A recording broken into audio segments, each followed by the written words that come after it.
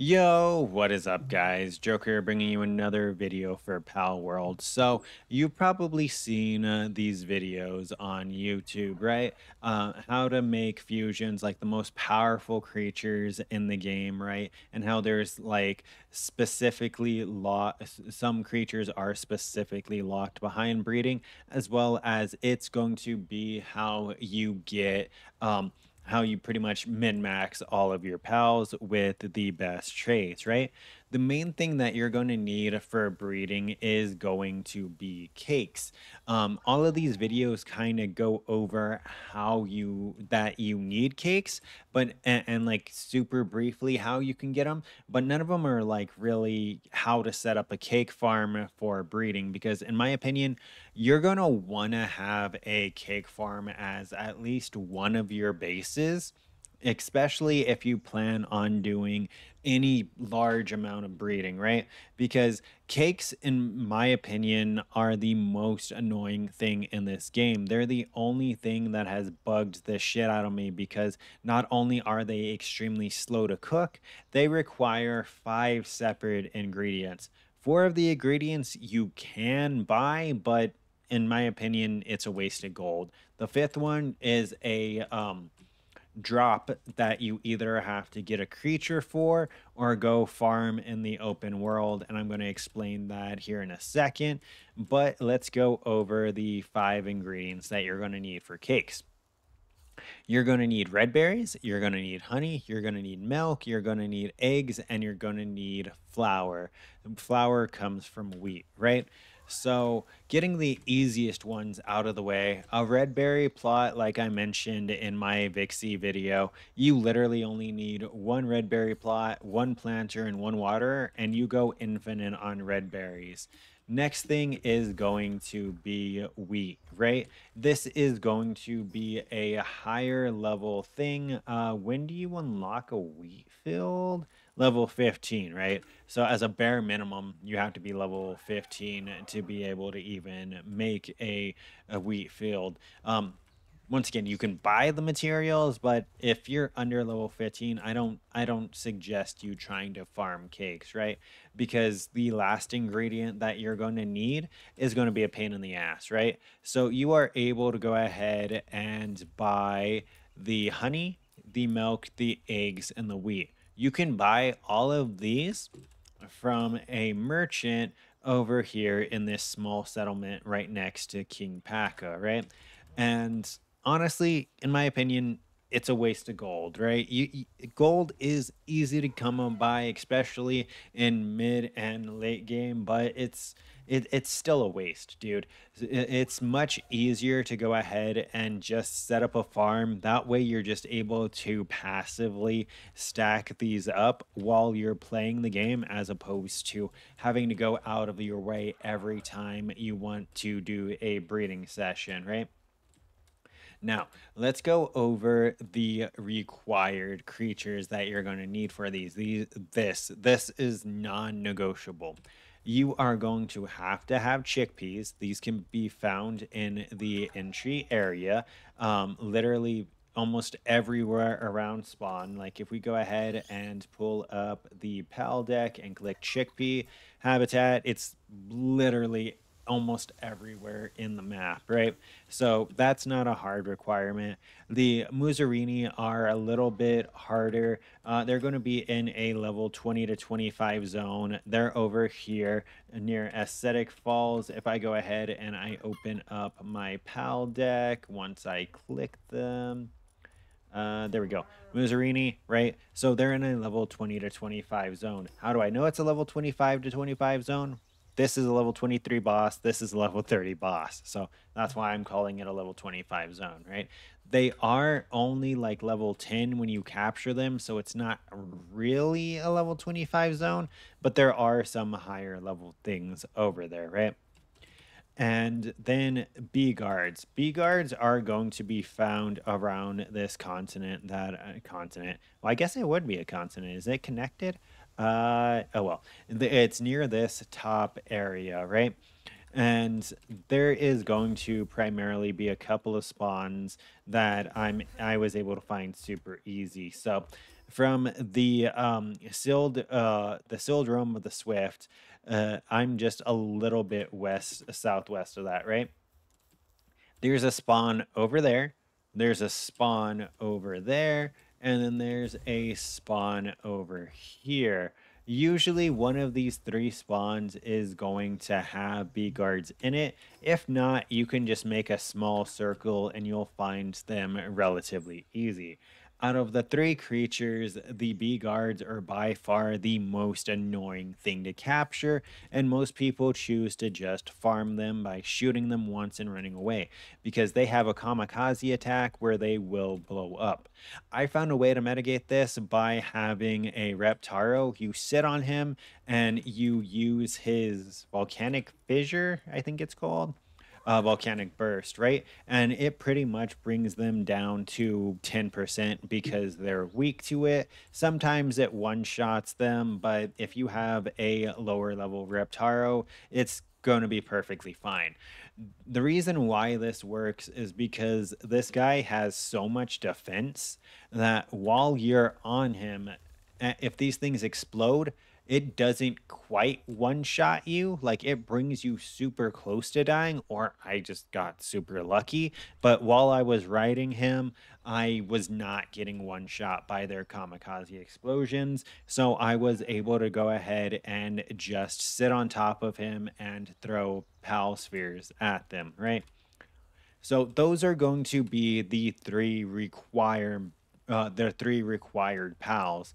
Technically, everything else is pseudo interchangeable. It would just significantly slow it down, right? Let's go over the pals that I chose to use and what you can use as a replacement, right? So we have one of my favorite pals, Masanda, and he's just good at a ton of stuff, right? He will craft for me, he will plant seeds for me, and he will transport stuff for me. Plus, he's decently strong in case my base gets invaded or there's a base raid going on. These things help me so much, right? So they're just overall really good. Once again, you find them around this same area super commonly. Now, if we want to downgrade these, we would probably swap them to Tansies because they have essentially the same skill set, right? Except for they have a weaker version of it, where the Masanda has level 3 transport and level 2 planting. These Tansies have level 1 planting and level 1 transport. There may be a middle ground. I don't know if there's a creature that has level 2 transport and level 2 planting.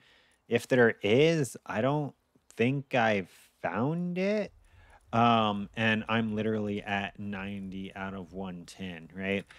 If we go ahead and open my PAL deck, I'm at 90 out of the 110 creatures, and I've caught 86 of them. So, like, if it exists, I guess I just haven't found it yet. So, the downgrade of the Moss Anda is going to be Tansy.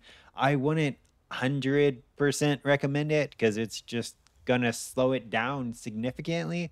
Maybe if you have a tansy that you've condensed a lot, that's like a 2 or 3 star tansy, maybe. But I don't think that'll actually make that much of a difference, will it? No, no, it won't. Never mind. Yeah, it's just purely a downgrade, right? So it would slow it down significantly. So once again, quick recap. Requirement found in the entry zone, requirement found in a level 20 zone, requirement found in more of a level 30 zone. And then with the Moss Andas, they're used mainly for planting seeds and carrying stuff. Same thing with these Cinemoths. They're literally just here to make sure that I have a full uptime on my crop plots, right? Because the Moss Andas are going to be doing a lot for me, mainly transporting everything from my 3 ranches into my chest, right? So I needed something to make sure I have 100% uptime. That's where I teched in the Cinemoths. Once again, you can change these with anything. You can even put life monks in. You just want something that potentially has the ability of the transport and the planting, right? These have, once again, a tier 2 planting. That's why I'm using them, because they're more efficient at planting shit. Now, we also have a Verdash, which is a level 30 boss right here. Or is he level 35?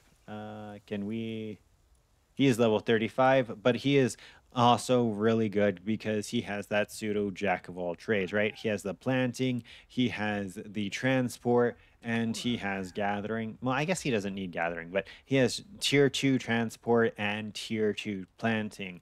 And you can use anything that has transport and planting. The main point of this is to make sure you have 100% uptime on your crop plots, as well as many of the items on the ground are making it to the chest as possible. Now, these next two things are not requirements, but are highly, highly, highly recommended. And that is going to be the Bond Cherry Aqua, because it has tier 3 watering. I'll go ahead and demonstrate how effective this is. So let's go ahead and throw the wheat down. And then as soon as he's done watering over there, he's going to run over here and start making this flour for me. And the other is going to be the Reptaro for multiple reasons, right? Once again, he's super helpful for capturing the bee guards because he helps you tank the explosions. Because not only is he super effective against them, so he's able to bring them down to low HP super effectively. Um, he's super tanky and he helps you tank the explosion, right? So just overall really good. On top of that, he has tier 3 kindling, and making cakes is by far one of the slowest things in the game, right? This is with a tier 3 kindling, pal, and look how slow that's going. You can technically swap these out for like a Pen King and what is it, an Artox? Which have level 2 watering and level 2 kindling respectively. Or I mean, I guess I think there's a bunch of creatures that have, yeah, you can use serpents as well for level 2 watering. Honestly, not requirements, but they speed up the process significantly. You're going to find the Bon Cherry Aqua over here by where you find the cows anyways, so you might as well just capture it. And then the Reptaro is going to be over here on this magma island. You are going to need heat resistant armor to be able to even survive over there, because it's like majorly lava, right? So there's that. And those are pretty much the non-required but highly suggested, because they're very good pals. Like I said, you can replace these all with lower level pals, but these top 8 are required. Technically, it would be top 9. I was just too lazy to grab another cow, right? And that's because you get the eggs, the milk, and the honey, which is 3 of the 5 requirements. The other 2 come from crop plots. And like I've been mentioning, as I've been monologuing, we just continue to increase this.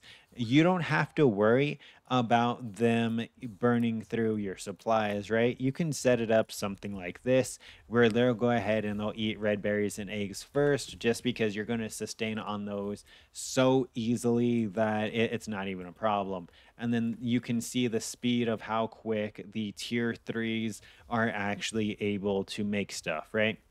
So that's pretty much it. That's all you have to do. And then you're able to go ahead and go do whatever you want. Every now and then, come back. Every time you're going to be doing a breeding session, come back and grab all the cakes that you made, because it is 1 cake per 1 breeding attempt.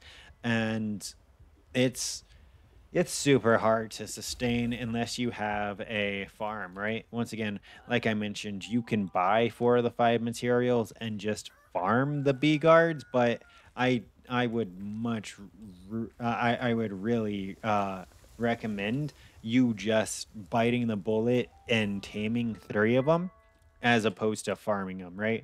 Because if we just look at this, 245 honey, they drop like 3 honey per bee guard. So you would literally have to run around the island hundreds of times. I'm not even being sarcastic to get the amount of honey that I've used. So like just bite the bullet, capture him, get a Reptaro so you can tank the explosion. He's super effective. It makes taming him super easy, right?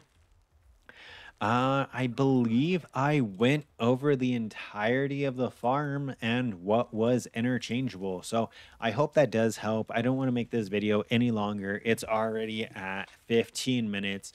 But after seeing all of these breeding videos and how none of them really went over how to set up a cake farm, they go over briefly, like how to get cake, but none of them go over like how to effectively set up a cake farm. And because you're going to be wanting multiple attempts, you're going to want more than 3 4 cakes, right? You're going to want a lot of cakes. That way when you want to start breeding, you're not bottlenecked by cakes, because as you can see, these are extremely slow. If I was using an Artox instead of the Reptaro, I would probably have like a third of the progress, right? That's how big of a difference it is from kindling 2 to kindling 3. Now, he's by no means like maxed out, right? Like I could breed for a better Reptaro that has like more efficiency with working with the amount of cakes I have. I could get like more effective pals, but I'm not doing that right now. I'm just getting some cakes because I need to finish my pal deck, and a decent bit of the pals that I'm missing are fusions, right? So that's pretty much that. Like I said, I don't want to make this video any longer, so we're going to end it here. 17 minutes. Don't forget to like, comment, and subscribe if this helped you at all. And until next time, take care.